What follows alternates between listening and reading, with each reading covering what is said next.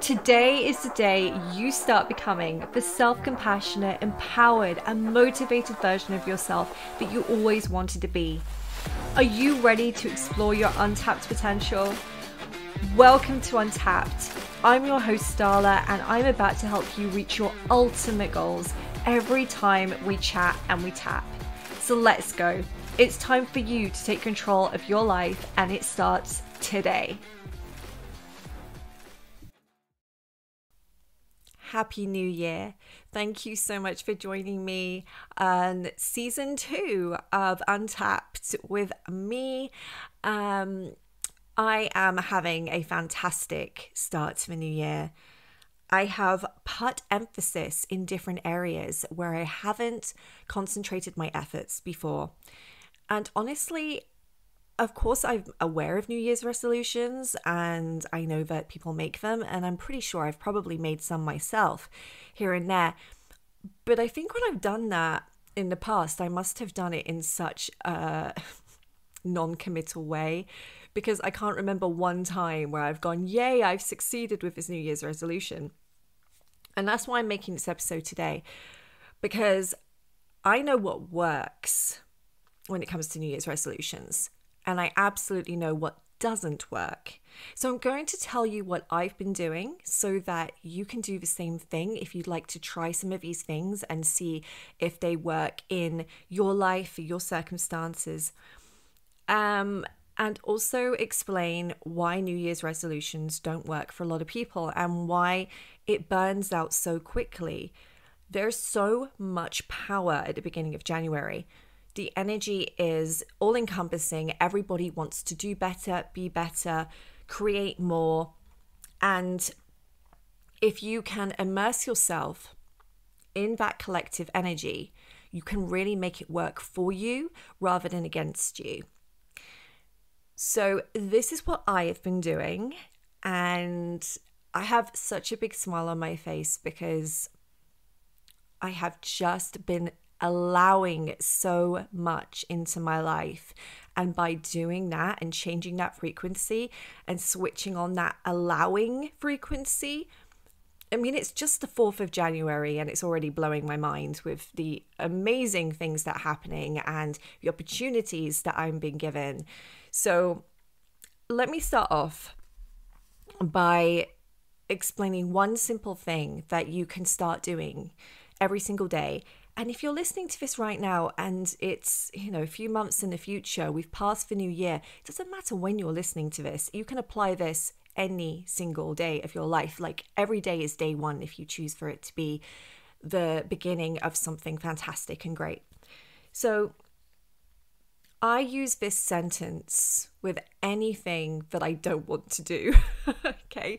So instead of thinking, I really don't want to do this, I know it's going to be good for me. So, okay, let's, for example, take social media. I don't want to do TikTok specifically. Like, I don't want to have to meet these standards that are out there that you have to do, tick all these boxes. So I was like, I've got to do this marketing. I mean, I run an online business. It's really important for my business for me to have my face out there and to be sharing my message and to help people to know more about what I'm about and how I can help them. So it's part of a parcel. If you're self-employed, and you run an online business, it's just the stuff you've got to do. But when you say that sentence, you've got to do something. Oh, it's just like, seriously, the energy behind that is just so like, sod that. I'm just going to go put my feet up and watch Netflix. I can't be asked. So what I started doing was saying, I get to do this. I get to do TikTok. There is a different energy behind that one sentence. It's like, oh, I get to do this. Oh yeah, once upon a time there was no such thing as TikTok, and look at some of these people's lives that have just transformed in the most amazing way. like, I can't remember his name. I think it's Sam something, who has just exploded. He has the most incredible voice, and he did the New Year's thing in England, where he sang with a load of bands and things like that. And he is, like one in a billion kind of thing. But it's the fact that TikTok has actually done a lot of good for a lot of people. It's helped a lot of people, and it's transformed lives in the most magical ways. So when I flipped that script into, I get to do this, I get to be on this incredible platform, and I get to create, then I started thinking about some really cool ways that I could do marketing on TikTok. And that's going to start this month, and I'm really excited about it now. It's gone from, I have to do this, oh, I don't want to do this, to, I get to do this. Yes, okay, right, pumped up, let's go. I don't mind doing housework, because quite a long time ago I got into the frequency of enjoying it, because I listen to music. I put my playlists on, I dance around the kitchen, I smile, and I just get into it. I make it a positive and exciting experience for me. So most things are like that for me, because I've trained myself. It's been a journey. It didn't actually take that long though, once I started to implement those changes. So don't think that it's going to take like 2-3 years before you can be dancing around and singing and enjoying doing the washing up. It really can just take a couple of weeks. So anything like that can be as easy or as difficult or challenging as you perceive it to be, and as if you choose it to be. So whenever something comes up for you today, tomorrow, whenever, and you think, oh, I really don't want to do that, just think about all those reasons why you feel excited about getting to do that. I had to pay my car tax. I couldn't believe it. I got this letter through. I'd gone away to my family's for Christmas, and I came back and things were all shut down at this point, right? And I have this letter and it says last reminder. And I'm thinking, where's the first reminder, guys? I am very good with my mail, and there was no first reminder.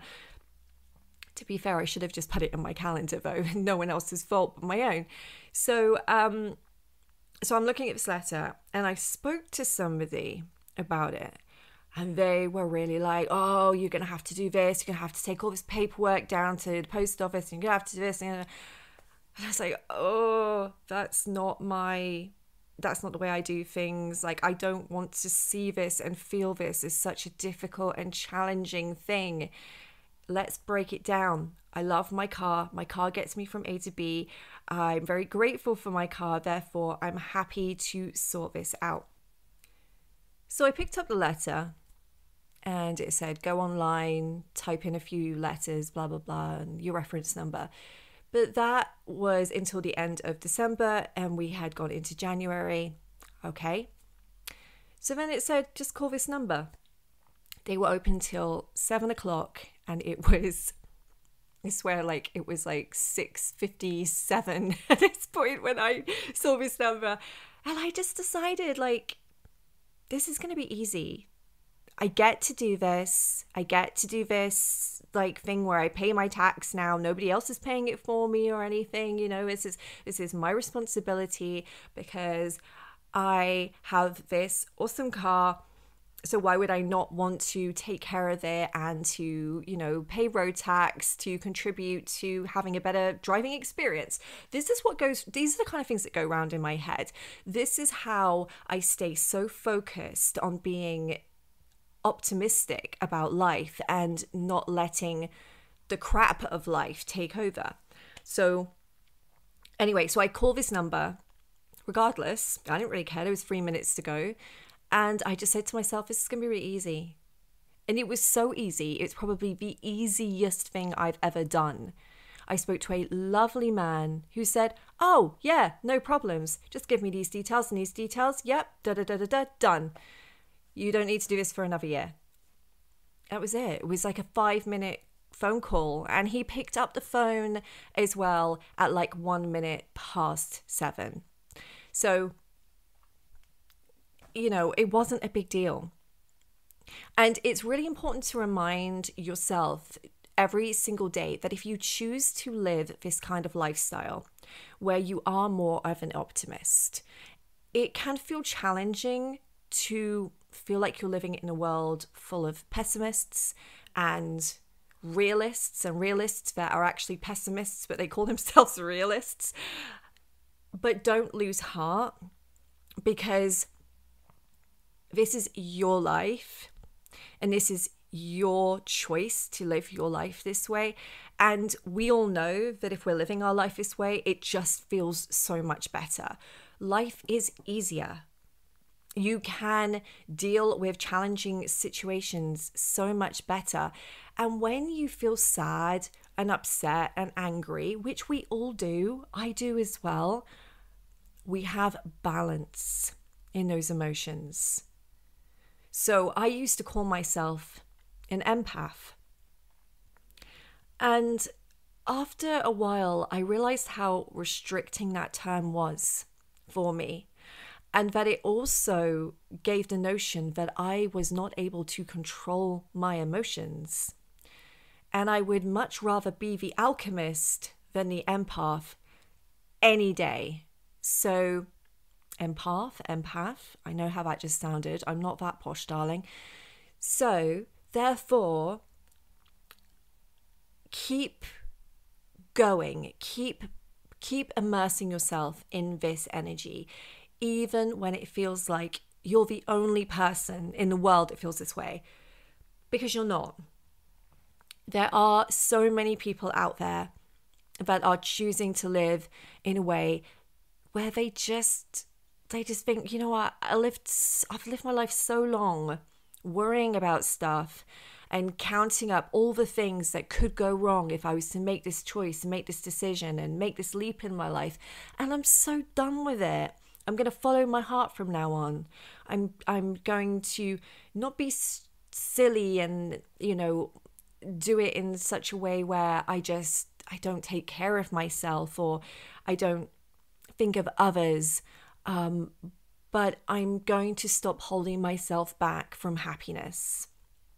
So keep the faith, guys, okay? Keep the faith. That's what I would say, because I have to say that to myself, because I see a lot of negativity every single day, and it does sometimes make me feel sad and sometimes makes me feel powerless. But I always know I can always come back to myself.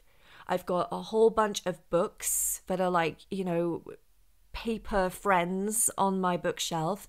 And I also have, a lovely circle of people that I can always speak to, and that I can put my head on their shoulder and say, I'm feeling this way. And they are not necessarily optimists.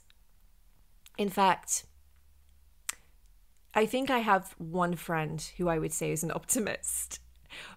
But I love my family and I love my friends, and we can coexist together in this same world, just not necessarily, turning up to life every single day full of energy and vibrancy and positivity and everything, because different people have different paths, and to respect that is just the most amazing compassion you can ever have for someone. So you can absolutely coexist.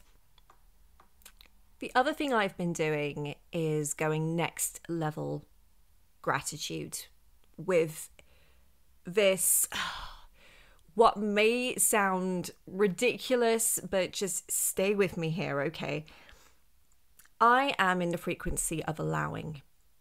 And when you get in the frequency of allowing, you are not just opening yourself up to allowing things like love into your life and exciting experiences. You're also allowing the challenging things. Because when you decide that you are no longer going to react to stuff that turns up in your life and you just like, you did not need that right now. You've got 5 other things going on. You didn't need number 6. If you just allow that stuff to happen, because it's going to happen for whatever reason, again, you're just so much more relaxed about life. You can get on with the things that really need your focus and enjoy life so much more. So I'll give you some examples, and I wrote these down in my journal.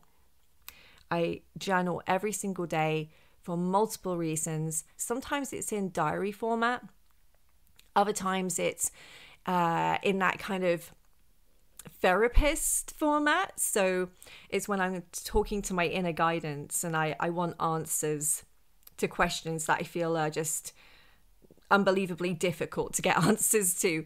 So I will write in a way of like, I'm feeling really confused about this. I don't know what to do, blah, blah, blah, blah, blah, and then wait for the answer. Write down the answer and just keep writing, and just do that format. And then I also write down things like this. I also have a gratitude journal as well, because I think that's just so important for everyone's lives. So here are the examples. So I allow feelings of doubt to creep up when they need to. I allow rainy days. I allow drivers on the road to be arses. True story. I allow myself to have late nights. I allow myself to feel let down sometimes. Can you feel how easy that feels? Like, okay, I allow it. It's fine. It's okay. As my son would probably like to say over and over and over, he absolutely loves the character Chad on SNL. And he's just like, all right, okay, that's fine. You know, it's such a relaxed approach. Like, all right, I'm not doing it properly, am I? But that is the type of approach. It's just like, okay, I allow it. Okay, if my MOT doesn't pass and I have to pay a whole bunch of money on my car, which I don't think I'm going to, but you know, okay, I allow it. I allow anything to come into my life. And when you allow that stuff as well, it's just not going to happen because that is getting you on that vibrational patterning that you are just so cool and chill and positive and happy and in receiving mode that your true desires can start coming through. Your ultra cool manifestations that you may have been waiting for like ages will just start coming through, because in one way or another you may have been blocking them. And you may have thought that, no, I really want this, but I do, and I'm ready for it, and I really want it. But then there can be other things, like other areas of your life you've been just unconsciously making them more challenging and not being in receiving mode. And to have an open heart, it encompasses everything in your life. It's not just about love or romantic love. It's also about loving yourself. And if you love yourself and you have self-compassion, then why would you not be in that allowing state of mind where you're just not going to fight it anymore? What's the point? What does anyone ever get out of anything when they fight a circumstance? They don't. And you're more likely to not be able to focus, not be able to create really positive solutions to challenges if you are worked up and stressed out. So therefore, this type of action can really create such positive effects. So New Year's resolutions start to work when you get on that frequency of allowing yourself to start exercise and not do it one day. It's okay. It's all right. It's fine. Allowing yourself to Say you're going to start 5 things this month and only do 1, because that is a massive accomplishment, and that should never be seen as anything other than a massive accomplishment. I set myself this new thing as well that was just going to work like in harmony with what I was already doing. And I love doing that. I love creating more solutions just from one action. So I took my son to school this morning because the kids are back at school. And I decided when I came back and I parked my car, instead of going into my home, I was going to go for a walk. Just 10-15 minute walk without my headphones, get in touch with nature, breathe some fresh air, and just disconnect from anything that was going to happen through the day, like, you know, doing work and everything and making phone calls and running errands, and just be in that moment. And it was just so lovely because I got to be grateful for the things that people probably don't always find time to be grateful for. It's really easy to be grateful for your loved ones and to be grateful for your health and to be grateful for your amazing business. But what about those things that we don't always notice? When you go on a walk and you get to meet loads of really happy, enthusiastic dogs. I love dogs. And then you get to speak to the dog owners. So you get to have really interesting morning conversations that you weren't expecting. And just enjoying being in nature, switched off from the rest of the world and starting your day off, just breathing in fresh air and just having a moment just for you. It's like a meditation at the end of the day. And like I was saying, having those moments where you start to be grateful for the things that you wouldn't usually find gratitude for necessarily. So I actually did this practice this morning when I was writing in my journal, and I wrote some things that I'm grateful for that I wouldn't usually maybe have noticed had I not taken the time to be really conscious and mindful with this moment. So the first thing was my new radiator. The second one was someone told me to look up the tambourine guy, and this man made me smile so hard, and I loved his energy. And I was just like, yes, the tambourine guy, he's incredible. Funny videos that people send me, people making me laugh hard, yoga practices. I was grateful for the gym calling me and telling me that there was no class this week because it meant that I had time to put something else into effect. I'm grateful for the trees that have lost their leaves because they look like ventricles, and I just love that at this time of year. Pretty sparkly crystals, seeing dogs when I'm walking, the rainbows that cast in my living room, my slippers. I love my slippers and I'm grateful for them. Good quality tissues for blowing your nose, especially at this time of year.